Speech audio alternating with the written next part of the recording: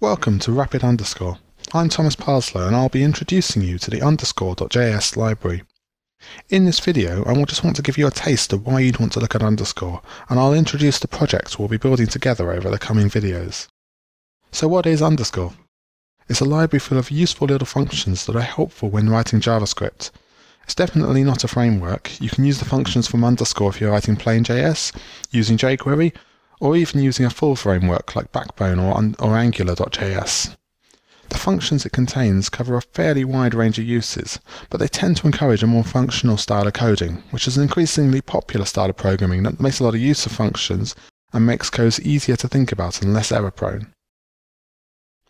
A lot of the time, the functions in Underscore let you reduce the size of your code and make your intentions more obvious. For example, you might take this code and replace it with this code down here using Underscore's filter method. Don't worry if you don't understand this yet, we're going to be looking at all this stuff later. So Underscore contains a lot of functions. We're not going to be able to cover all of them, but we should be able to give you a good idea of the kinds of ways you can use Underscore.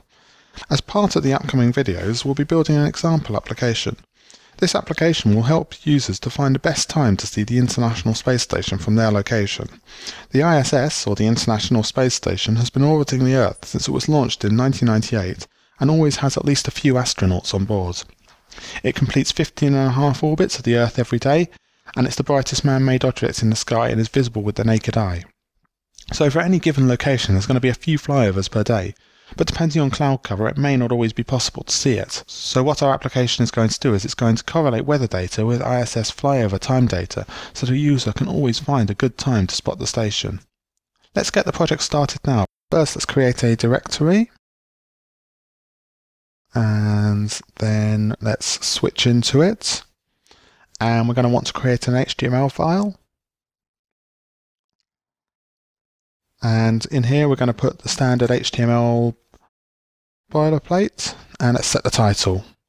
Now we're going to want to include some CSS, and let's just use the Bootstrap CSS library just to get things going quickly. Let's add one custom bit of CSS. I'm going to make the main container, which we'll create in a minute, 600 px wide. That just is going to make it look a little bit better. You just have to trust me on that for the moment.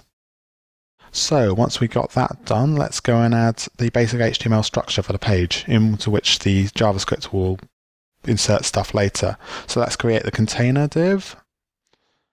It's just a container which is a class from Bootstrap. Now let's add somewhere to add the flyover data. Give it an ID so we can find it from JavaScript later. Now we want a header section which is going to have an h1 in it, so a page header. So let's again add that. Let's add the h1, set the title to see the station, spot the ISS, and then let's also add a refresh button, which we'll hook up from JavaScript later on. But for now we're just putting the HTML into the page. So we give that a little container, and then we add an HTML button. And we're going to give it some classes from Bootstrap again, just to give it a default button style. Right, so we're going to do that, and now all we need is to include some JavaScript. So let's add another scripts tag at the bottom, and it's going to be scripts.js. So let's create that file right now. We're not going to put any code in it for the moment, so let's just leave it as a blank file. Okay, that'll do for this video. Join me in the next video when we'll see how Underscore can be included in the page, and we'll move on to actually trying out some of the functions that Underscore provides and seeing how they help with the application we're building.